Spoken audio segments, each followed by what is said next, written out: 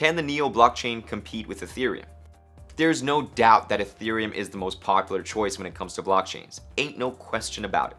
And even though many have tried it, only a few blockchains have been able to compete with Ethereum, with NEO adding to the never-ending list of Ethereum competitors. NEO in its most basic form is a blockchain platform that makes it easier to turn traditional assets into digital assets and smart contracts. Click the link in the description to check out our intensive crypto course to get up to speed. The NEO platform, like Ethereum, uses two different tokens, the first of which goes by the name NEO and the second by the name NeoGAS. Both tokens have specific uses on the NEO platform, as you'll learn in this video. So without further ado, let's get this NEO party started. What is NEO? Basically, NEO is a blockchain developed to digitize assets and identities in an attempt to create a smart economy, where these identities and assets will be seen as a way to make everyone's lives easier in the digital world.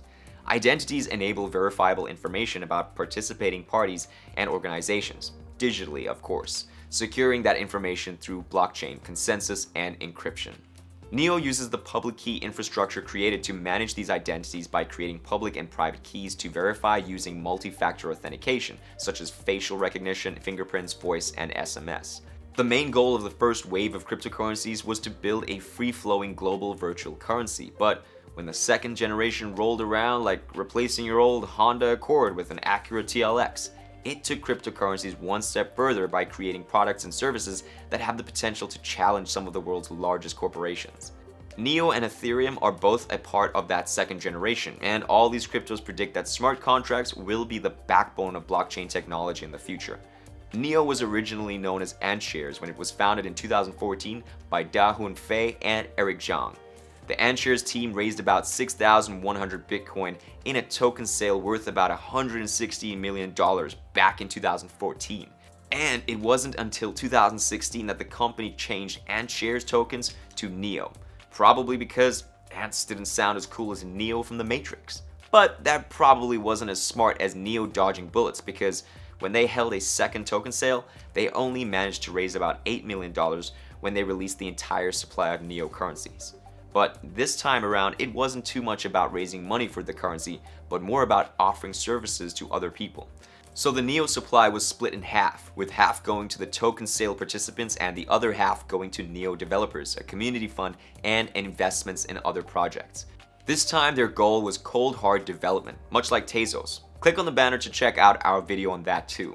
What makes it worth your time and money? Well, like Ethereum, NEO also uses two unique assets to power its network.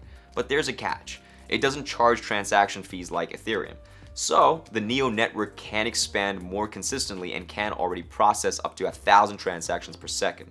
NEO describes itself as a huge distribution network that operates in a so-called smart economy. The term smart economy refers to digital assets that have a special status in the digital world, which are supported by smart contracts. NEO uses the delegated Byzantine fault-tolerant protocol to do this.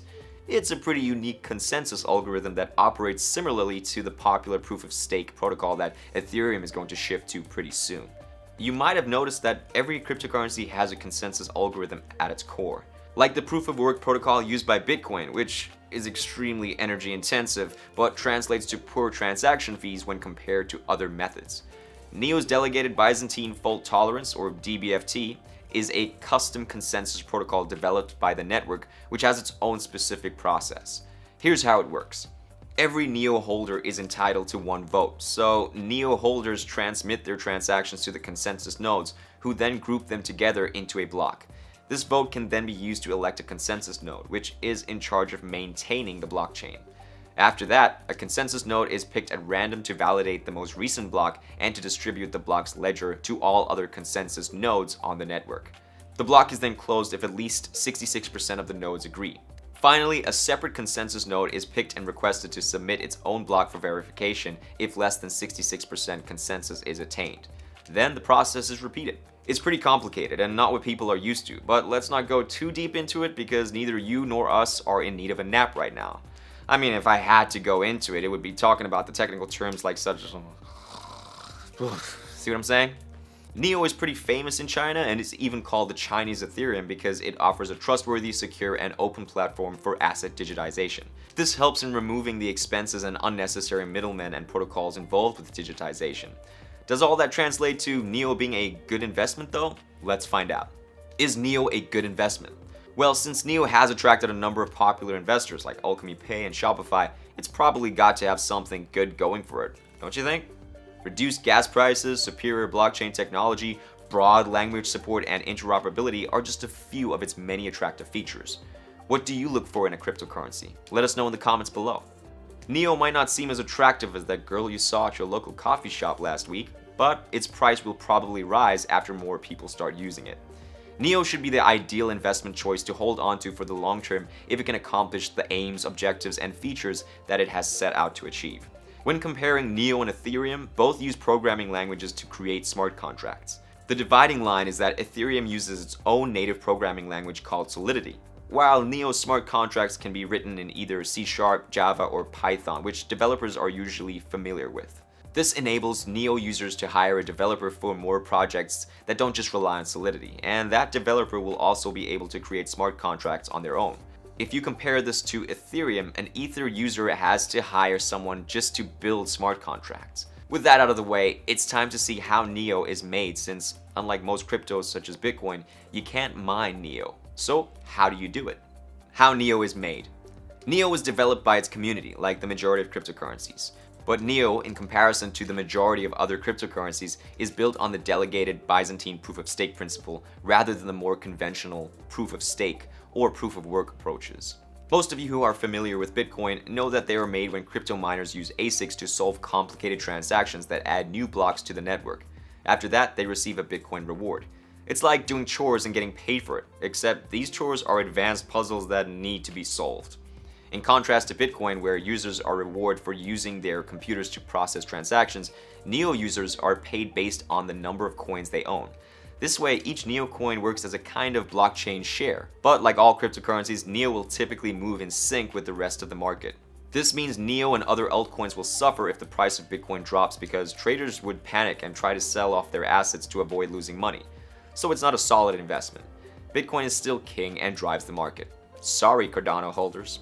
Media attention also plays a major role in NEO's price. As with any cryptocurrency, hype can really drive a market. For example, NEO could only be purchased on Bittrex when it first made the news. Because of the large number of people wanting to buy it, the price skyrocketed. Any price increase brought on by the news often experiences a period of correction as traders take profits and the token value declines. Also, China has the largest user base for NEO. This means that news from that area has a strong impact on the currency.